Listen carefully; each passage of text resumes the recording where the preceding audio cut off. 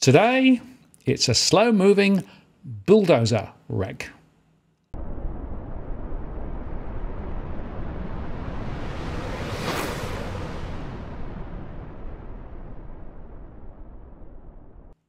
Hello again, it's Martin North from Digital Finance Analytics. Welcome to this post covering finance and property news with a distinctively Australian flavour. Friday afternoon, Tarric Brooker's with me once again. Hi, Tarric.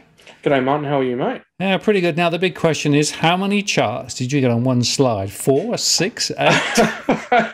No, I decided to just keep it to a maximum of 2 because we've already got more than enough inflation in this world. Yeah, you posted something earlier on Twitter, which was hilarious with all of those charts around the place. I'm thinking, yeah, that is a problem. Chart inflation. Oh, it is. I've done and redone this I think I started on about Tuesday, and then new data comes out. We get additional charts, and then it all just blows up into something much larger than it was originally intended. But I think it'll be a good show for our viewers. Well, blowing it up and not perhaps what we originally intended. Sounds a bit like what the Fed has done and what the central banks have done with quantitative easing, and now they're trying to put the genie back in the bottle. And the question is, how far will they go before the Fed puts the Fed put back on the Fed put stable?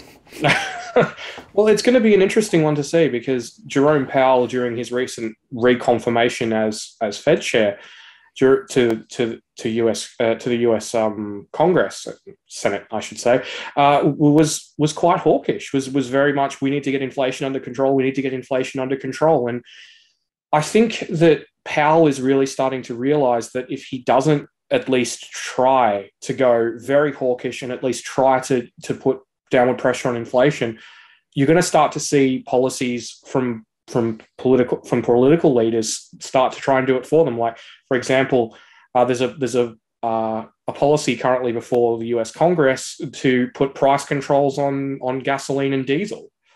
And, you can imagine what that would do in terms of, basically returning us to the early to mid 1970s. Well, I thought it was very interesting that Biden actually came out and referred to high inflation being his critical domestic policy issue before the CPI number came out. So he knew which way the bread was going to fall on the floor. No, he would have, exactly. And I think that CPI number would have concerned them quite a lot, because while it's all well and good to say, oh, inflation's peaked, and well, one, we don't know whether that's the case or not. It could still go higher next month or in the future. We don't know. But it's also the fact that, to be completely frank, I don't think peak inflation really matters all that much to the US economy and to the broader outlook, because as long as inflation is still well and truly above the Fed's 2% target rate, they're going to be forced to be hawkish, whether it's political pressure or pressure from the bond market. Yeah, so the point, of course, is that the 2% is so far away from the 8%. It doesn't matter whether it's 8% or 8.5%. It's still way above. Yeah, exactly. It doesn't really matter even if inflation comes down, 2, 3, 4%. I mean, you're still going to be looking at well above 4% inflation, which is still a nightmare scenario for them. And I mean, a Harvard economics professor came out on Twitter the other day and said a recession may only decrease inflationary pressures by about 1 percentage point of the CPI. So it's really, really quite challenging for them, because, I mean, it's entirely possible that, based on their mandate, that they could be forced to hike well into a recession, particularly if employment holds up relatively well. Yeah, and of course the point there is that the drivers of inflation, well, some of it's supply chain, some of it's to do with the oil, but a lot of it actually is now embedded in domestic momentum in the US itself. So wages is already quite strong in some areas, and therefore it's going to get very hard to control. So I think you're right. They're going to have to put rates up and put them a long way. The question is, how long and how far will they go before they have to reverse course? Well, it really just depends on when they break something. That's what the Fed generally does. They hike and hike and hike until they break something sufficient that it creates enough downward pressure on inflation to basically, drive the start of another business cycle. Then they cut rates, then they do QE, and then they just start the whole thing all over again. But what if, the real big question is what if this time is different? What if they can't do that? What if they're forced to continue to be hawkish, or at the very least neutral in terms of, and not being able to cut rates and not being able to engage in QE, then that's a whole nother ballgame that we've never really had to confront. Yeah, and it goes back to what I said. Where is the Fed put, and is it really going to come back? And if it doesn't, it could be quite interesting. And of course, the financial stability report from the Fed last week called about stability concerns relating to the lack of liquidity in the markets, which I thought was a really interesting comment. And not many people picked that up, but for me, that was very relevant. Well, it is. I think it's interesting that, like, if you look at, say, liquidity within the US stock market, it's plumbing lows not really seen since since the COVID crash, since March, April, May last year, and that thin liquidity is leading to these further bouts of volatility, both in terms of downward momentum and also these what are now really bear market rallies, with the Nasdaq now down more than it was during the COVID crash, and only exceeded in the last 20 years now by the crash of the financial crisis. Yeah, and Apple's now in bear territory, so that's quite an interesting observation. It looks to me as though some of those more sporty high-tech stocks are the ones that have actually fallen further, so that tells you something quite important too, I think. It does, and I think that one of the interesting things is that some analysts are starting to point to this compression, this lowering of price to earnings ratios as something bullish. But I don't think that it is, personally. Now, this is not financial advice, so yada yada blah blah, all that those the usual disclaimers. But the thing is, we haven't seen earnings drop in a material way yet. That is what potentially lays ahead. You've got inflation dragging on earnings. You've got supply chain issues dragging on earnings, and all of those things still very much lay ahead. And we're starting to see those earnings downgrades come in, and it all that lays ahead. Yeah, and just remember that the Fed has just moved 50 basis points so far, right? So it's not like they've started in earnest yet, and they haven't really done their quantitative easing tightening yet. So there's a lot more to come. No, 50 basis points in the latest minutes orders at 75 in total now. Yeah. No, it's going to be an interesting one to watch, because we're still talking about a 3% federal funds rate, around that by the end of the year. And if that were to happen, let's just be honest, it's probably fairly likely that something will break before then, because we're still got another 7.5 months. Exactly right. Well, we'll get into your charts, because you spent a lot of time putting them together. So why don't we plow in? Yep, sure. Well, as usual, folks, the charts are available at avidcom.substack.com, and I'd like to say a big thank you to everyone who's supported me and everyone who's subscribed, and just we'll get on with it. Okay, I thought it'd be interesting to start with the first Anglosphere nation to raise interest rates, which was New Zealand, and housing prices are getting absolutely smashed in some cities. In Auckland and Wellington, they're both down more than 10% since their respective peaks in October and November last year. And nationally, excluding Auckland, they're still down 3.5%. And these price falls are accelerating, with prices outside of Auckland down 1.4% in the month of April alone. Mm. Yeah, and I think it's a very significant storyline here, because, of course, New Zealand lifted rates early. So they started last October, 1.5% higher now. They also brought in some credit controls to try and actually reduce investment lending. And the net effect is a significant drop. But interestingly, of course, they also announced this week that they're going to open the migration doors specifically to qualified migrants who can become residents almost immediately. So here we are. You start seeing the government reacting to lower house prices by raising migration. Well, it's the oldest trick in the book now, isn't it? It's just what they do. You see housing prices get threatened, and then all of a sudden you see near bipartisan support for policies to prop them up. I mean, we've even seen that here recently in Australia with the New South Wales Premier, who was a Liberal, refusing to condemn Anthony Albanese's shared equity plan. Yeah. Shocker, because at the end of the day, it will help support housing prices, because it will help support demand at a time when demand is going to get hit fairly hard, both by deteriorating confidence, which we'll get to in a couple of slides, and also just the fact that interest rates are rising, and that's really, sort of putting the cat amongst the pigeons in terms of buying intentions. Yeah, and it's interesting. I published an article yesterday on YouTube regarding specifically the New Zealand data, and I had quite a few comments from people saying, "Hey, actually, on the ground, it's even worse than the indices are actually reporting at the moment." But the other interesting observation is that the volume of listings has gone significantly up, the volume of sales has gone significantly down, and the number going by auction has dropped as well. So you can see all of those elements, working together, and it's pulling the markets down. And people are now saying, well, of course they're going to lift rates again, so this is going to get even more serious. So it's a really good bellwether for what could happen here, I think.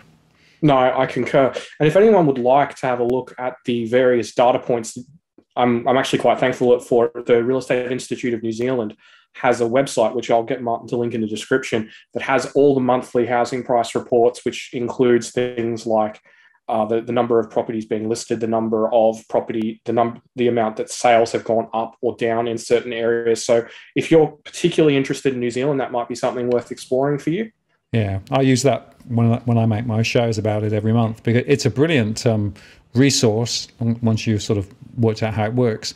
And in fact, they've got two reports. One is actually the house price index data, and the other is actually the overall market report. So put them side by side and you can get a very good view of what's going on.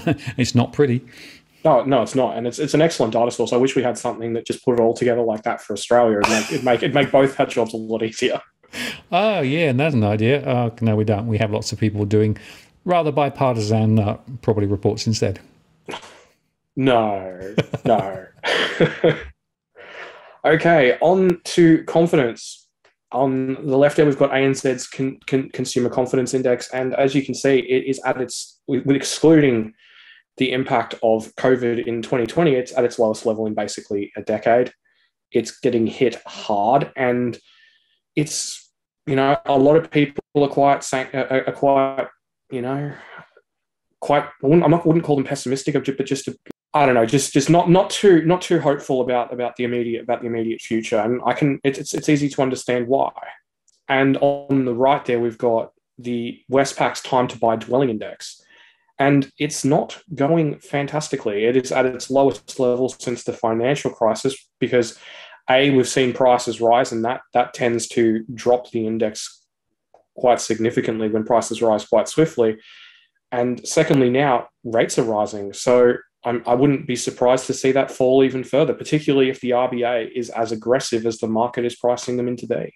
Yeah, and interestingly, the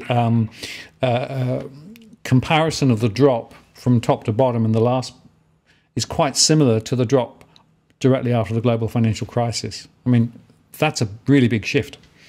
Yeah, and last time during the GFC, it was RUD. It was RUD's first home buyer grants that came to the rescue. Yep. It completely fired. It fired up demand, and the number of people transacting just went through the roof practically overnight. So, except this time, there's no help coming. At least the way things stand today. But you can never rule it out with this government. We do have the property prime minister at least for another week and a bit. Well, I've got this theory that after the election, whoever gets back in, the migration taps will be opened and opened wide, because that's basically the only lever they've got. And I'm still waiting for the term funding facility version 2 to be able to throw cheap money at the banks to try and get them to lend more. But who knows? But certainly, I see it in my data too. The confidence has really dropped through the floor. And what I find so fascinating is that it's quite broadly spread. So it isn't just one sector of the community now that is actually feeling it. It's actually first-time buyers and older home buyers, those in the rental sector. Wherever you look, you see the same down trend, and I think that's quite significant. No, I agree. I've actually got some interesting breakdowns on the next slide. Now, this is one that I've always found fascinating. It's consumer sentiment broken down by voting intention. And it basically shows how consumer sentiment flips on when it comes to an election. If you look back, say, like in late 2013, there, which is the blue, the first of the vertical blue dotted lines, you can see how confidence for people who vote for the Liberal Party rocketed, while people who vote Labor, it fell off a cliff. So I think it's really interesting how bifurcated over time these things have become via political allegiance. Yeah, that is fascinating, and again, I see some differences along similar lines, but it looks to me more confused this time. I don't know whether it's coming through in that consumer sentiment voting intention trend, but it doesn't seem to me necessarily as clear cut this time. It feels as though everyone's sort of thrown in the confidence towel and said, "Oh, we don't know what's going on. There's too many things. We're just not very confident at all." Yeah, it certainly does look that way. I mean, that's an interesting, the example on the left is an interesting one for that reason, because it basically shows the spread between consumer confidence and business confidence. And we're at this weird junction now whereby business confidence is a lot higher than consumer confidence. In fact, it's higher than it's been. The spread between the two is larger than it's been in decades. So businesses are very confident about the future, but consumers aren't. So one has to imagine that in time, those two confidence figures are going to meet. And one would imagine that with rising rates and all the various headwinds provided by inflation, etc., that it may be business confidence that has to give and not consumers. Well, certainly it seems to me that there are some consumers still with quite big buffers and, they still feel relatively wealthy. But again, in my surveys, I'm seeing more people now saying, well, maybe I'll just hold off for a bit and see how this all shakes out. So if that is going to be true, and if in fact consumers just hold off buying things, that's going to knock through to the business sector quite strongly. Indeed, and really, we don't know how much goods demand has been brought forward by the pandemic. Like so many people went out and bought, home furnishings or bought, new televisions, new desks, new monitors, whatever. All those things that you really only need to buy every so often. It's not really a consumable that's that requires an immediate replacement. So I'm really curious to see exactly how retail demand ends up faring once we sort of get through the last of the impact of the stimulus and we do start to see that same slowing economy that most of the rest of the world is experiencing at the moment. I mean, I tend to think that based on our inflation data, we're just lagging the rest of the world. We're not having an entirely different experience. It's just the fact that we're behind and the fact that we've had additional tailwinds that the rest of the world hasn't had in 2021. Or we've had more government stimulus. Well, that's the... I mean, ours was bigger than pretty much any other country, right? Yes, yeah, exactly. And we also saw more in 2022 as well. So, we have seen that cash flowing through the economy, and the deficit is still enormous, and there's red ink as far as the eye can see. So, and I also just think, just on a tiny little tangential side note here, it's interesting that we're talking about the impact of wages growth on inflation, but we're not talking about the impact of the enormous budget deficit on inflation. Yeah, funny that, which is actually a very significant thing. And of course, the $250 payments, flowing out at the moment, and the reduction of excise tax on the fuel, temporary, right? And they're going to go away. Yeah, exactly right. And there is not really a lot of long-term relief from inflationary pressures. And, we've all, at least on paper, obviously, your mileage may vary. It could be better for you, it could be worse. But, collectively, based on aggregates, and we both know how much we dislike aggregate numbers, but here we go anyway. Collectively, we've all fallen behind. We've fallen behind inflation in a big way over the last couple of years, and that's only going to get worse if the RBA's the RBA's prediction of 6% inflation later in the year comes true, particularly if it gets even worse than that, which the RBA's forecasting track record isn't exactly fantastic in that regard. No, I don't know whether you've got one on income growth, but the Centre of Work put out a really interesting chart that showed that in real terms, we're not going to see any growth in real income according to the latest projections from the RBA until 2024. Yeah, and then we're going to probably spend the best part of the next 10 or 15 years clawing that back because, I did the math the other day on for an article that'll probably be coming out next week. And basically, in the last 5 years prior to COVID, total real wages growth was about 1.9%.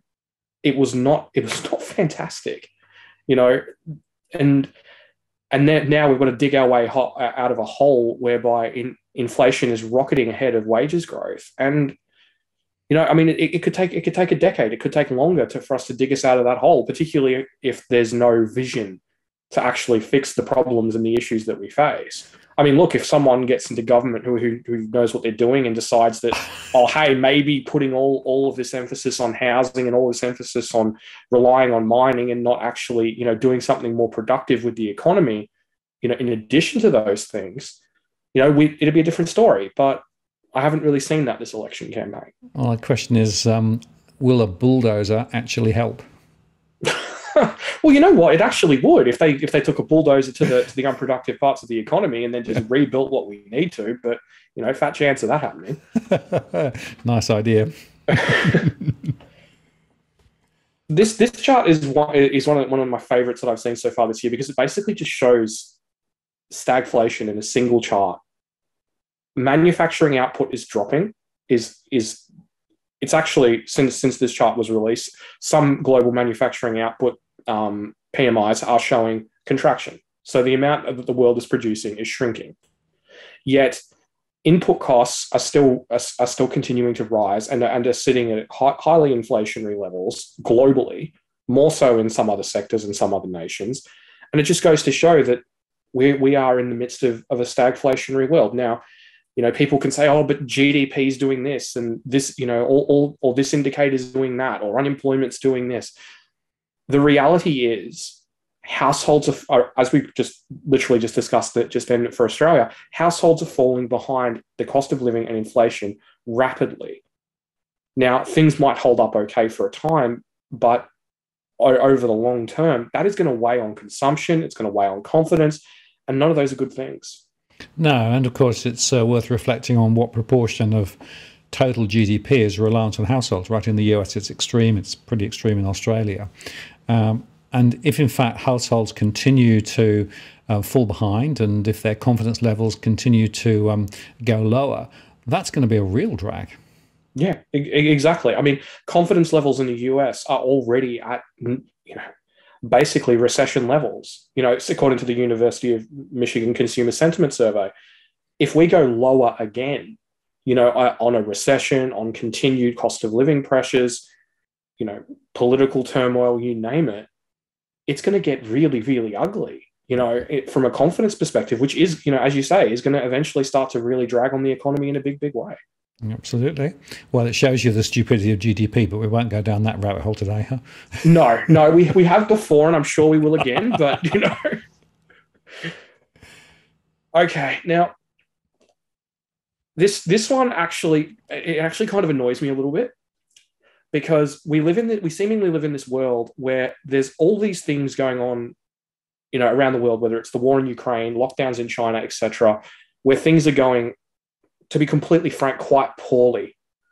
And these things are going to have knock-on effects into the global economy for months and potentially years to come, yet they're ignored because the Fed's raising rates, or whatever other narrative that people cling to at the time. But to cut a long story short, currently the large shipping lines, container shipping lines, are cancelling somewhere between 33% and 39% of their sailings out of Asia. Now, people can say, oh, inflation's peaking until the cows come home. But this is going to bite us in the ass unless demand absolutely falls off a cliff. It really is that simple. Yeah, and the fact of the matter is that reduction in traffic has a really significant impact on stuff coming out of China. But of course, it also means that traffic going back through to China also is going down as well, because by definition, the return journeys are actually lower too. Well, exactly. I mean, I heard from a follower in shipping and logistics today who said to me they got a letter from a freight forwarder saying that 1 in 5 container ships globally is currently stuck in traffic jams at major ports because of the logistics issues that lockdowns and port closures and everything else creates. So that's effectively 1/5 of the entire global container ship fleet not doing its job, just sitting there idle. Meanwhile, you've got these sailings being cancelled, all these things are adding to more supply chain issues, and some people just don't see it. They're like, oh, but Shanghai's been in lockdown for what is it now? 6 weeks. 6 weeks? Roughly 6 weeks now. Yep. And they're like, how come we haven't, that nothing's happened? It's like, yes, because the lead-in time between the factory gate in China and the distribution center in the United States is about 4 months. Yep.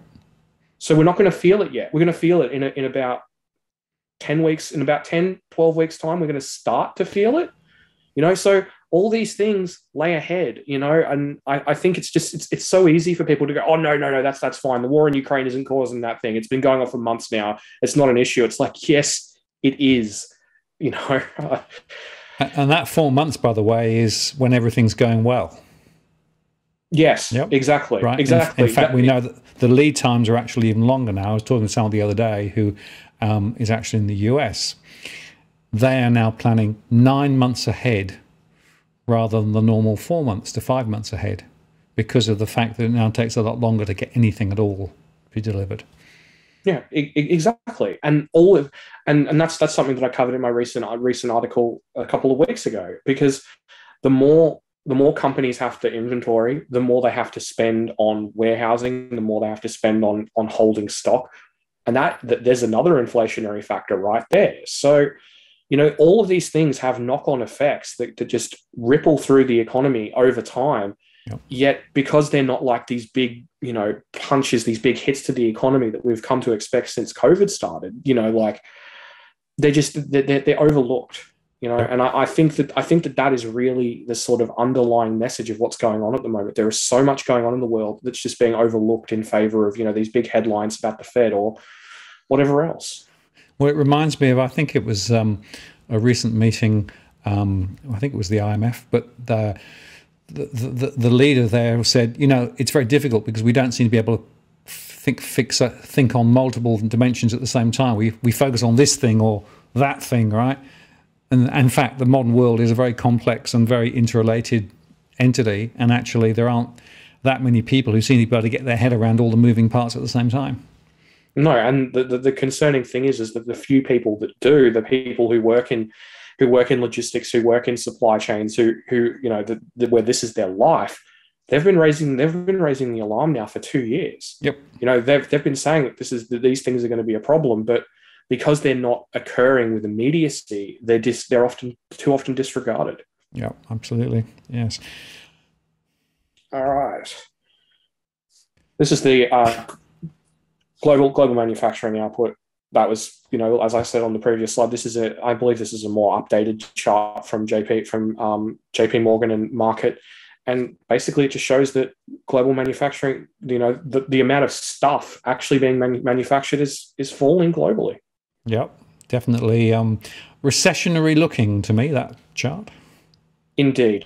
I mean, and this is only the beginning. We haven't even had it. We haven't even had a recession or a proper slowdown in consumer spending yet. So, yeah. Okay, now this is I'm going to say about 10 days old at this point, and basically it just showed, because you can get data from the Chinese government, but then when you actually look at it, you've got data from the Chinese government.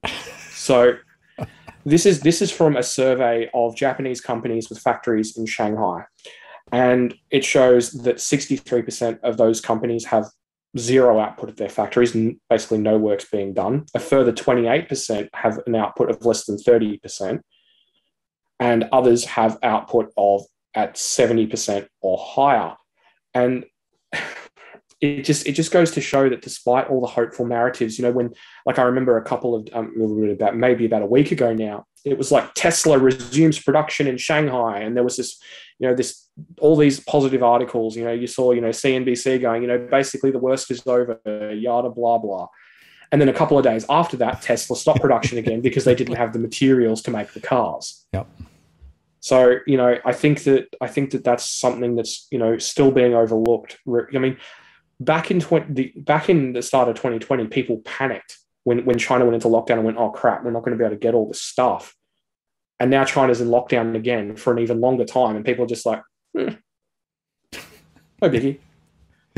And again, I was reading something the other day to say that, some manufacturers are, for example, they're building most of the car, but they can't actually finish and deliver a car because they're waiting for certain chips that are now 6 to 8 weeks late, and they still don't know when they're going to get them. So the inventory of partly finished goods is just building up and building up and building up.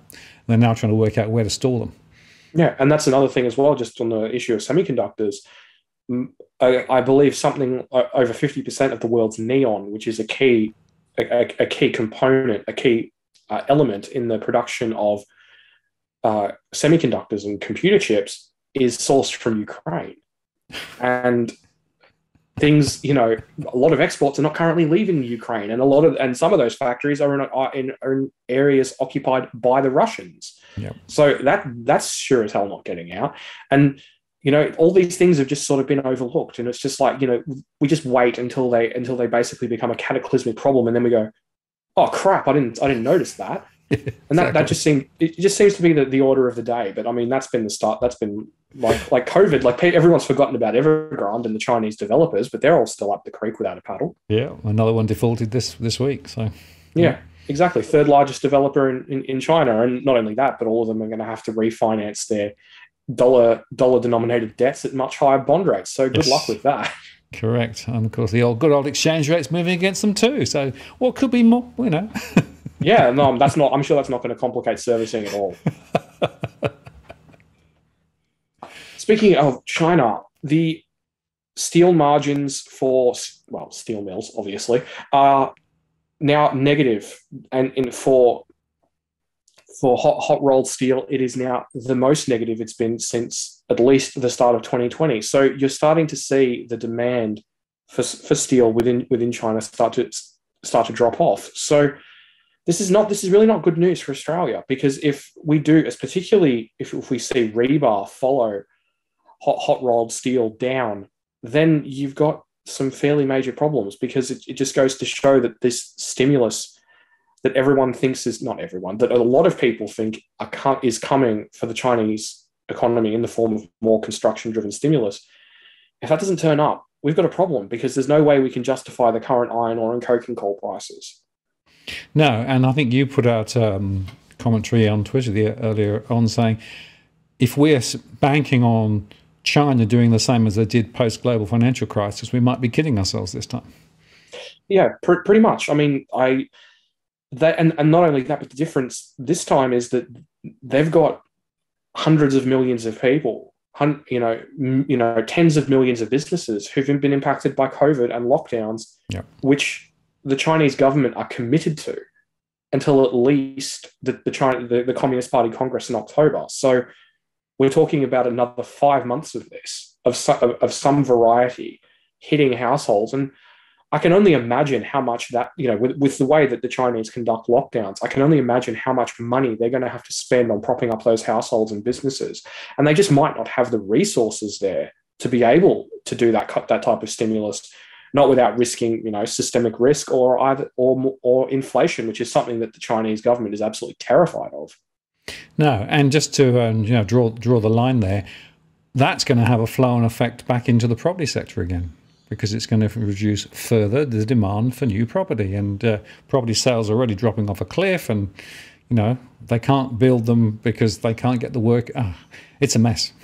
It is, and we've got a little bit about the Chinese property sector coming up. Chinese housing prices on the left there, new homes in blue, existing homes in red. As you can see, existing homes are getting hammered. Yep. And as you can also see there on the right, the Chinese love their wealth effect. They're all about the property. It's their largest source of household wealth. And as you say, if the Chinese property sector does continue to roll over, and they are forced to park those stimulus funds elsewhere, it could get really quite challenging for steel demand and for those types of bulk commodities that are exclusively reliant on China as the main setter of prices. Mm. And just reflecting on the relationship between Australia and China, of course, we chuck raw materials up to China, but we also import a lot of stuff from China, right? And what we're actually suggesting, I think, is that both on the import side, what leaves Australia and what is exported may go down for those reasons. And on the other side, we said earlier that, well, we might not be getting the goods back anyway. So you can see how this disruption can impact both sides of our trade in Australia. So it's not just a thing over there, it's a thing down here as well. Well, exactly. They are the world's factory, and Yes. the longer this goes on, the longer it's gonna impact literally everyone else. And Yeah. I mean, a lot of people have speculated onto exactly why they're doing this, why they're basically taking a wrecking ball to their economy, into the sort of positive fortunes of the global economy. But the truth is, personally, I don't know. I can only speculate. But the reality of this is quite a challenging one. Well, if you think of that, they do play a long game, and maybe they're looking over the horizon a bit to see how this could play out. Plus, of course, the October critical event.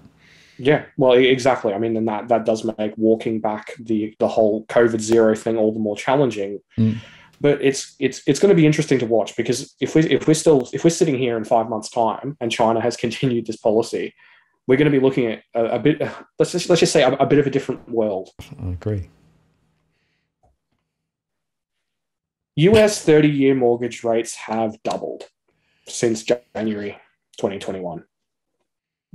It's now they're now the highest since 2009. And I think we all remembered what happened last time US mortgage rates were this high. There was a little thing called the Big Short, and then housing prices fell off a cliff. So it's going to be really interesting to see how the US housing sector holds up this time, particularly because the rates were so low prior to this, and the relative repayment size has risen so much, and basically the purchasing power of a household has dropped so much now that there's not really a lot on offer in some areas. So it's going to be really interesting to see how this unfolds in the longer term. Well, two observations. Firstly, of course, they don't have the same adjustable rate problem that they had back around the global financial crisis. That's where people had really low rates and then they jumped up, and so their repayments went up. And the other one is, of course, that US mortgages are long-term. So people who've got those low rates will maintain those low rates. It's actually new loans that are being written at the much higher rate. And what that means is there's a very significant momentum loss then in terms of property sales. And we're already seeing in some places home prices in the US beginning to go down because there's less interest and people less able to buy. So it has a different dynamic to rate changes in Australia, because if the rates doubled in Australia, that would immediately hit 75% of mortgage holders on the day it went up. Yeah. So yeah, exactly. It's their problem is actually relatively small in terms of the immediate issue, because obviously, as you say, I mean, I believe about 90% of households who hold a mortgage have it fixed for somewhere between 15 and 30 years. Correct. Yep. So they aren't really exposed. But in terms of people coming into the market wanting to buy another home, to trade up, trade down, or people who are trying to get into the market, the house that they can afford, the amount of money that they can afford to pay for a house has now dropped off in a big way in terms of the same monthly repayments. So it's going to be really quite interesting to watch unfold, because there are a lot of people out there, smart people who've called it before, talking about a US housing crash. And, it may not unfold in the swift fashion that the Big Short and the 2008, 2009 crash did. But, the fuel is arguably there. Well, and just to remind everybody about the Big Short, right? So he held on for a long time, right? And prices didn't drop and things didn't fall off a cliff, and then they finally did, right? And that's an important object lesson. Sometimes rates can move, but things don't necessarily immediately follow. It can take a long time for it to work through and effectively. So my own read is it's going to take some time for this to really come through and the consequences really show through in the economic numbers. I agree. I think this is unlike in, say, Australia or Canada or New Zealand, where we do have the variable rate issue, and we are more exposed, and we do have higher levels of household debt. I don't think we are going to see that immediate hit. I think it's going to take a lot longer to feed through. But I will say something that is very interesting to me is if you look at the data coming out of places like Auckland in New Zealand, or Wellington in New Zealand, or Toronto in Canada, yep, prices are falling much, much faster than they did during the start of the US housing crash. There was, if you look at, say, for example, like, the Case-Shiller housing price index, around the time that prices started to fall, not after that we started to get the Lehman Brothers crisis and everything just completely fell to bits. But when housing prices started to crash, prices are falling much, much faster. I mean, prices in Auckland fell by almost 3% in the last month alone.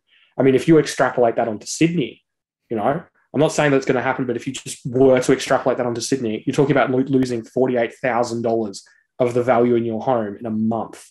Yeah, and that is just an insane number. And there is evidence, there's early evidence, but there's evidence that prices in Sydney are already sliding now. I mean, the formal indices aren't actually reporting it yet because they're probably 6 or 8 weeks lagged. But some of the very early data I'm seeing suggests that people who are successfully transacting are having to accept a lower settlement if you're a seller, and purchasers are coming into a low level. And the other factor, of course, that's happened in all of this is that the net valuations that the banks are actually willing to accept from the valuers have already dropped. So in fact, they're not lending as much. So that's now a reinforcing factor. So the mortgage that you could get now, the borrowing power that you've got now, is lower than it was 6 weeks ago. And that means that you're going to see prices, particularly I think in Sydney and Melbourne, where of course they're extreme, will come back faster. And again, it'll be a bit of time before the data catches up. No, I agree, and I should have prefaced that what I said by saying that with the price falls that we're currently seeing in places like Auckland and Wellington, that the rate started rising 6 or 7 months ago. Yep. It took time for prices to start to fall, and then for sentiment to roll over, and then we're starting to see prices start beginning to accelerate downwards. Yep. So I think that, and not only that, but when it comes to Australia, it's just a case of who knows. We've got competing housing price indices, we've got vested interests, we've got all these different things, we've got potential government intervention. So, in short, I'm not telling you to do anything. Make up your own mind and do your own research. But just bear in mind this: politicians have, on average, statistically speaking, more properties than the average punter. Yes, exactly.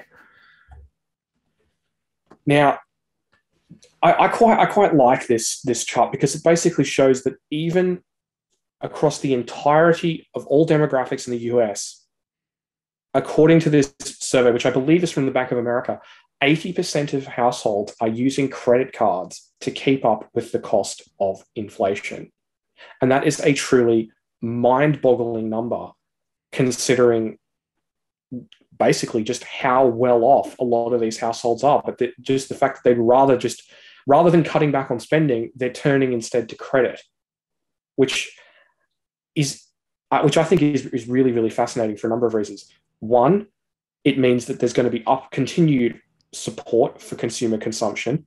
There's going to be continued upward pressure on inflation in that regard, because there's still that cash chasing goods, which makes the Fed's life harder. But two, eventually the Pied Piper has to be paid. And you're talking about people who are losing purchasing power, who are taking on debts, which they're now going to have to service at a time that rates are rising. So it's really quite an interesting one in that regard. And of course, credit card interest rates are a lot higher than mortgage rates. So that's what people sometimes forget.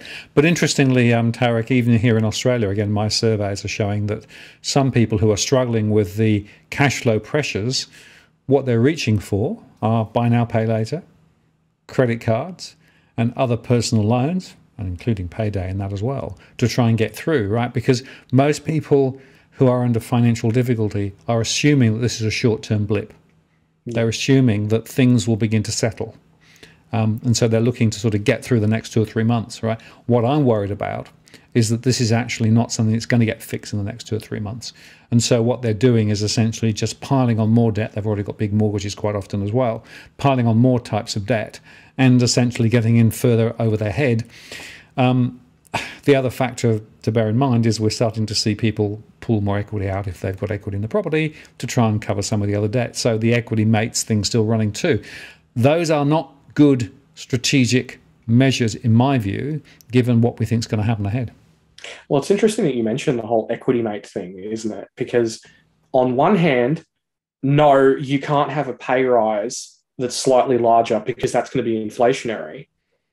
But if you want to pull out a heap of money from your mortgage, pull out cash and then spend it within the economy to keep up with the rising cost of living, to renovate your home, to buy a new car, whatever, that's A-okay. I know. You know, I mean, you're talking about something that is 4.6% of GDP, you know? I mean, total household income in Australia is about, I believe, you know, this data is like probably 4 or 5 years old now because the ABS hasn't updated because of reasons. But, you know, total household income in Australia is about 970 billion a year. Now, if you look at that and then you extrapolate the fact that 93 billion on top of that is solely coming from equity mate, how inflationary is that, you know, relative to, you know, people getting a pay rise? Yeah. Now, I'm not saying that giving people a 5% pay rise wouldn't be inflationary. Of course, you know, naturally, if you chuck that much extra cash into the economy at a time like this, yes, there will be additional inflation above what it would have been otherwise. However, if more people are pulling cash out of their mortgages and then chucking that into the economy, well, that's inflationary too. And perhaps Scott Morrison and APRA and the RBA should get together and go, that is contributing to inflation as well. Maybe we should do something about that. They won't, because it was a bigger contribution than JobKeeper. Yeah, exactly. It's not. It's just worth reflecting on that for a second. Hang on a moment. You got $1 trillion, you know, on the public record, as it were. But in addition to that, a whole lot of people pulled a whole lot of stuff out of their properties, and of course, they also pulled stuff out of their super as well. Yeah. I mean.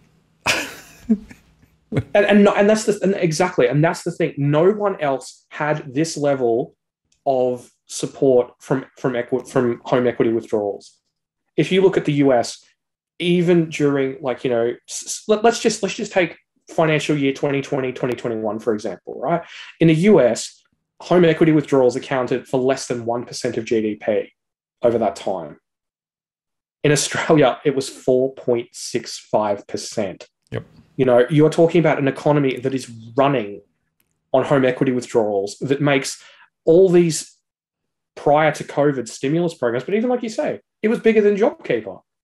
You know, it's an absolutely huge sum of money that nobody ever talks about. Exactly. Well, I mean, we do, and a couple of other people do, but it's, you know, it's mostly at, you know, our end of the spectrum, social media, etc. You know, it's not really front page news, unfortunately. No, it's not. And, you know, it's increased the amount of debt in the system. Well, we know that. It's the debt GDP number is very high. But then just reflect on rising interest rates and the fact that many of those will be on variable rates. And then scratch your head thinking, well, why is it then that everyone's saying, well, they've got all these buffers? Well, some of those buffers probably are equity drawn out. You know, I mean, the whole thing goes round and round again. Oh, the property market, don't you just love it? You know, it's the Australian economy. I will actually have to say thank you to news.com, because they have actually published quite a few of my articles right on the front page that have said, this is how much equity we are pulling out of our homes. So kudos to my editors on that one if they're watching this. Yeah, no, and very good articles too. I, you know, recommend you go read them, folks, if you've not read them. Tarric's done a great job of really telling the story. And as he says, not many others are actually prepared to discuss it. Well, I'm you know, I'm a freelancer. I say what I want. Okay, this is basically the consequences of that chart that I showed you previously. That basically consumer credit, and this includes credit cards, etc., that has just exploded in the US. You know, on an annualized basis, you're talking about well over $600 billion a year, and this is really just propping up the US consumer economy. and not at the same time is, as I said, it's putting pressure on the Fed, because if consumer spending holds up and the lagging indicators like unemployment hold up, they're going to have to keep raising rates. It's really that simple. Yeah, as day follows night and night follows day. It's a logical outcome, isn't it? It is, and that's really the problem that the Fed now faces, because everyone's like, oh, but inflation's peaked, oil's peaked, that's peaked. It doesn't matter. You know, if this stuff keeps going on behind the scenes, you keep seeing these huge expansions of credit. You keep seeing the economy getting propped up and those lagging indicators being supported. You know, stimulus, any kind of stimulus, becomes the 2023 at the earliest type of thing. You know, as much as some Democrats heading into the midterms would just want to throw cash at things, that option isn't really there at the moment. So no. It's quite interesting in that regard. Yeah, they're getting more and more constrained in terms of the wriggle room they've got, right? And that's really the point. So, you know, if they turn on the taps, the quantitative easing taps, that's going to create problems. The debt bomb is still ticking away nicely at the moment, of course.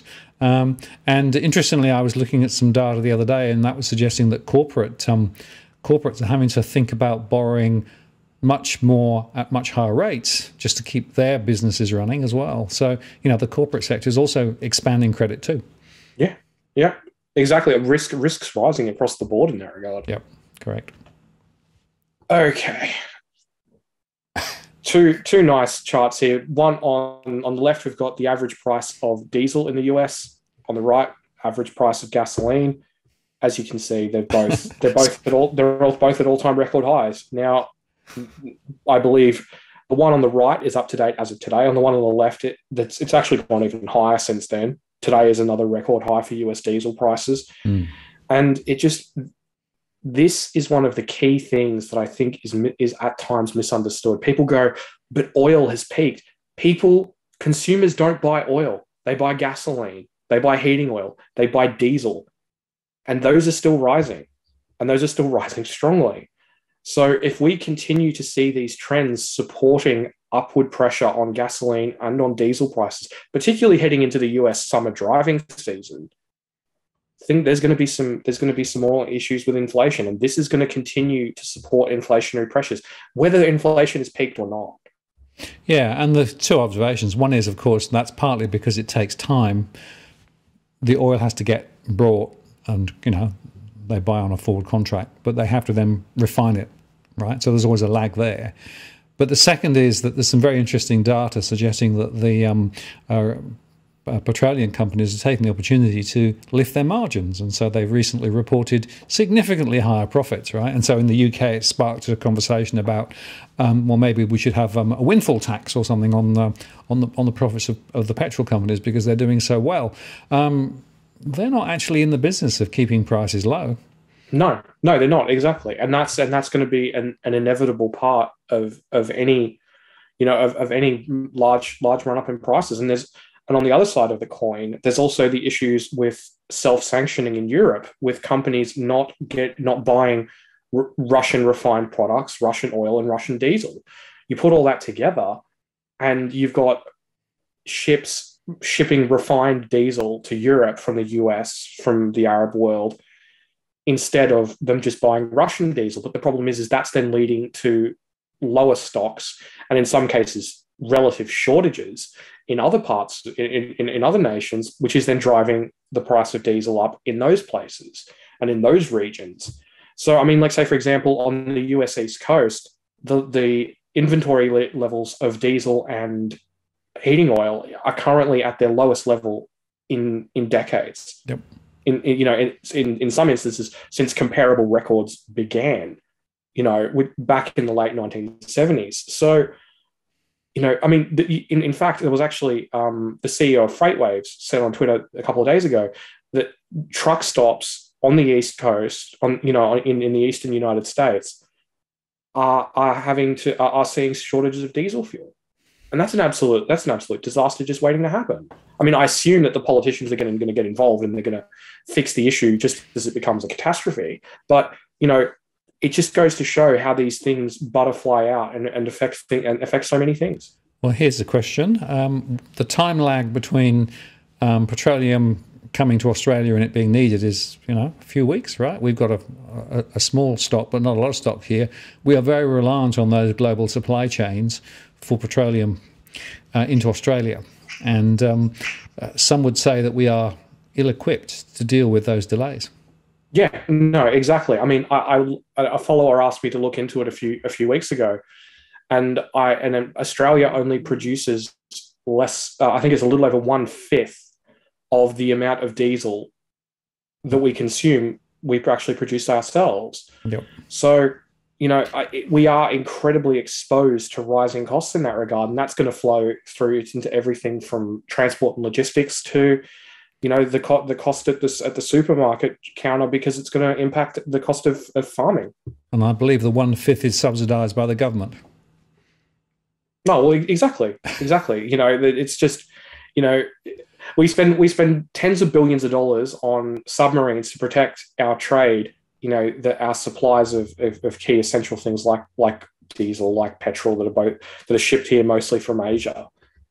Yet we could spend a tiny fraction of that and just have the capability to refine it ourselves and build up a large reserve, strategic petroleum reserve. But, where's the political advantage in that? Didn't we buy petroleum and we're keeping it in the US? But that's exactly where you want something in a crisis, isn't it? Australia gets blockaded or something, and there's like this big, giant military kerfuffle, and then all of a sudden, we need our oil. Oh, where is it? Oh, well, it's in Oklahoma. Conveniently located just around the corner. Yeah, exactly. You could get it in mere days. Okay, now this is the last chart for the day, and basically it just shows US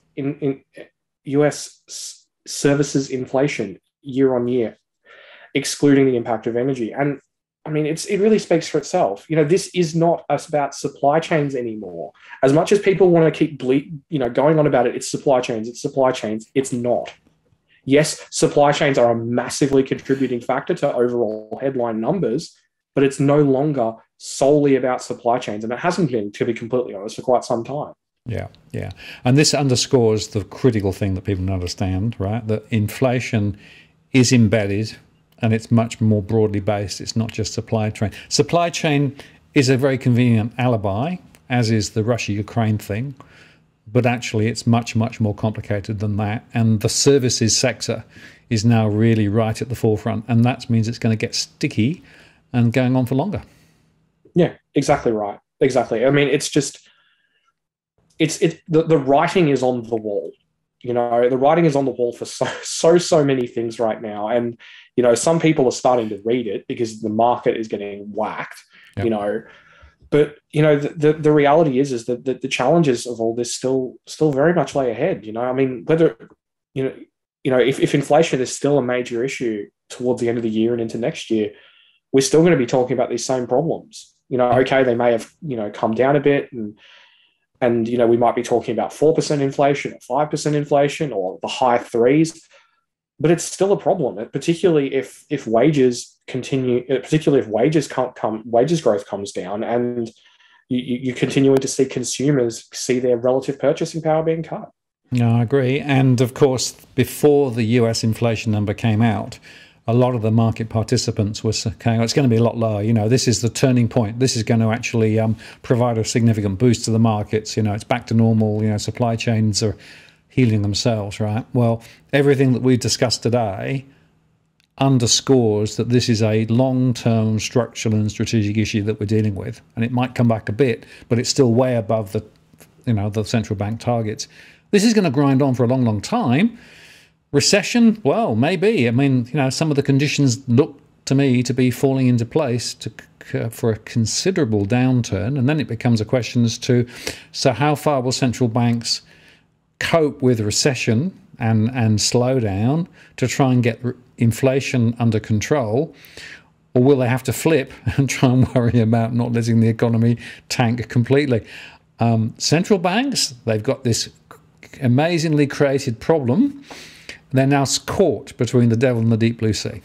Yeah, indeed. And I that's actually something that I think that I was actually going to ask you, just in terms of like, how do you think that say for example with the US, the I've heard rumors that Yellen and the Treasury and the Biden administration want a higher dollar. So they want higher yields because it basically just helps to suck in capital into the US. And part of me wonders if market, as long as markets stayed orderly in the US, and when I say markets, I mean the Treasury market and the bond market more broadly. Yeah. Do you think that they could just sit back and basically do very little? I mean, obviously they'll do things like swap lines and stuff to other central banks and try to prop things up behind the scenes. But do you think it's possible that as long as basically cash keeps flowing into the Treasury market, as people panic, they go, "Oh, we've got to buy treasuries, got to buy treasuries." Do you think that they could basically just sit back and do nothing during that period, just as long as it didn't impact the bond market too much? Well, I've had this view for some time that the strong dollar is a very important indicator of them hoping that they can just let essentially the markets be the markets. And so focus on getting the inflation thing sorted out, lift rates further. If they do lift rates, that will help the dollar further potentially as well. And if there are enough people, and I'm thinking of people no longer thinking about investing in China, for example, and some of the European countries, suddenly the US looks quite a strong place to want to go and play. Strong dollar makes a lot of sense. There is going to be a point at which the markets, I think they could well drop 30% from their tops. And I don't think necessarily they would do much. But if they went 40%, is that a turning point? Is there a point at which the Fed would have to, reorder its priorities? But I come back to this political cycle, right? So November is important in terms of the midterms. Biden wants to be showing that he's doing everything he can vis-a-vis inflation, and inflation is his top priority. Powell is saying inflation is their top priority. That means that they're going to ignore some of the other signals and use the strong dollar and just lift rates and lift them hard and fast, in my view, and then see what the collateral damage actually is. And it's worth bearing in mind, of course, that rates will go up in other countries too. So differentially, it might not actually do the US that much damage relative to other countries. It might actually be to their advantage with a very strong dollar. And I do think the strong dollar is actually the hook about which, not many people are talking, but that's actually the hook that's hanging everything else off. Yeah, no, that's sort of similar theory to one. I've seen some rather intelligent analysts put forward, and I've been hearing about for a while, and I just think it's going to be interesting just to see how all that just balances out. Because I mean, like, an interesting example was the US Q1 GDP figures.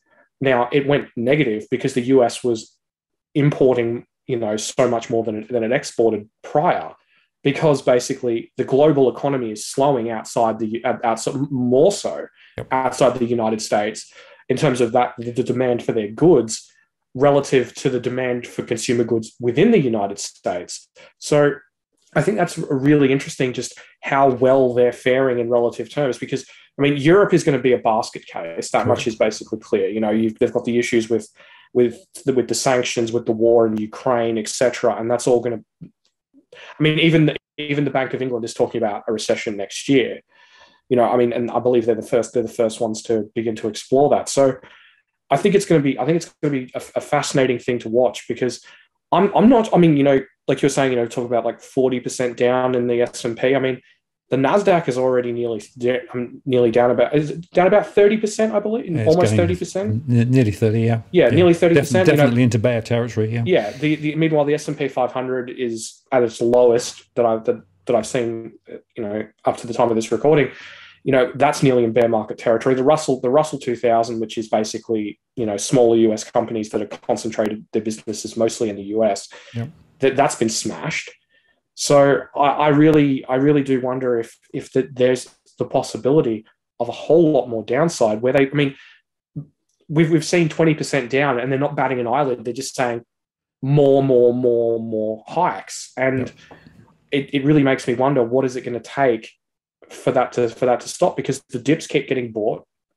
There's still dry powder of people getting into the market and maintaining a relatively orderly falls. So, this isn't like, March last year where the wheels fell off. Everything is still functioning the way it's meant to. So I do wonder if they keep pursuing this stronger dollar, and they keep pursuing this strategy that, I mean, realistically, I'm not really, in some ways, as leaving aside how desirable it is, I'm not sure how they stop. Well, do they want to stop? Firstly? Yeah, but I mean, even if they did want to, even if they suddenly decided that we need to support the market, well, cool. How? You know? Well, I mean, I suppose you'd reverse the quantitative tightening and start quantitative easing and drop rates again, but then inflation would follow. Exactly. Night follow day, which is why I say they've got this really narrow line. And somebody said to me the other day, "Gee, they're really walking a tightrope now. It's not a highway, right? It's not a motorway. It's really a very narrow line." And if you do believe, as I do, that they're happy to let the markets come back, and in fact, if you look at the detail there, not everything's dropped the same amount. So a lot of the high-tech stocks have dropped dramatically, but some of the others haven't. And there are still sectors looking a little bit more positive relative to the overall drops. And I actually think the closest parallel is the 2000 tech wreck, right? Where effectively some particular segments went really dramatically off, but actually others muddled through. And if that's what's going to happen, they can afford to keep this going and continue to put rates up. And like I say, for me, the real interesting comparison is what's happening in the US versus other countries, particularly other Western countries, right? Because the collateral damage, I don't think, will be in the US markets. The collateral damage will be in places like New Zealand and the UK and even Australia. And what I'm hypothesizing is that those other central banks will find it difficult to follow suit the same way that the Fed is talking about doing, simply because their economic parameters are rather different. Yeah, no, I concur. They don't have the. I mean, frankly, even if you just boil it down to households, right? We have variable rates. New Zealand has variable rates. The UK has variable rates. Admittedly, they do have a larger proportion of fixed term loans, but still, and on a longer term time horizon, they're just as exposed as the rest of us. Yep. The US households, I mean, something like 70% of US household debt is not exposed to rising rates. Correct. So it's not going to impact them. Yep. It's going to impact us. It's going to hit us a lot harder. They can afford to take rates to 4%. They can afford to break stuff, And I think there's two little takeaways there for me. The first one is that we are vastly different to the US. We are more exposed, and we can get hit a whole lot harder, and things here will break a whole lot sooner than they will break there in terms of rising rates impacting households. And I think another interesting one, just in terms that you're talking about in terms of indicators, the big one for me is oil, because that's holding up at the moment. Now, normally when you see like a big risk off move, oil gets hit. It gets hit along with all the other commodities. You've seen copper come off recently. And copper is there's quite a strong correlation between copper and economic activity. Yet oil is holding up. Now, we obviously know that is because of the war in Ukraine. We also know that that's because, of various factors, imbalances between supply and demand, OPEC, etc. But if oil does continue to hold up, that means inflation's and it continues. Not only that, but once the Strategic Petroleum Reserve releases that the US is doing, that passes, and China does begin to reopen at some point, that means more demand for oil and potentially more upward pressure on oil prices. So, oil needs to break for this to be a proper crisis risk-off move in markets. But we haven't seen that yet. And if it doesn't happen, that's going to be really, really interesting. Yeah. Well, there are people saying that this time it's a commodities driven story, right? And oil being the critical one, but like wheat and other things too, and that changes the tenor of the whole game, because basically those that are on the right side of the commodities footprint will be able to manage it quite well. Those who aren't won't. And I agree with you that with oil potentially going higher, I think it probably will go higher. The fallout across all economies, because of the fact that oil is underpinning most activity, is pretty huge. But again, I think the US is better protected than many because of the strong dollar and what have you. So it's going to be very interesting. It's really uncertain times, and of course, into the middle of that, the election, ahead, and whoever gets elected, I think they'll have a poison pill. Frankly, I think they've got a real headache coming. Well, they do. I mean, if the market pricing is in any way correct, so in talking about 2.7, 2.8% cash rate by year end, you're talking about potentially multiple 50 basis point hikes. Yep. And I mean, we've already seen that a lot of people have been quite unhappy with Scott Morrison about a 0.25%. And if you're talking about another, I mean, what were we talking about? Say 2.3, 2.4% worth of rate hikes in the next, 7 months? Yep. Oh, that's going to piss a lot of people off, and it's going to be, it's going to be, like you say, it's going to be a bit of a poison chalice in that regard. Yeah. Unless, of course, Labor can come up with a masterful narrative of, well, it's bad, but we'll at least do a better job than the other guys. A bit like Paul Keating did back in '93. Even though he took Australia, he led Australia through the recession we had to have, and then he still managed to win an election after that. Well, we'll see. Very interesting times. Tarric, I appreciate your work on the slides and your conversation. Always great catching up with you, and let's do it again soon. I'm sure there'll be more to talk about. Well, we said that last time, and then everything blew up. I'm getting the feeling maybe we should stop saying it. Like, we're jinxing the entire planet. We have that power. Okay, well, turn your charisma down a notch and see whether you can keep it under control. All right, mate. So, yeah, take care. See you later, mate. Bye. Bye.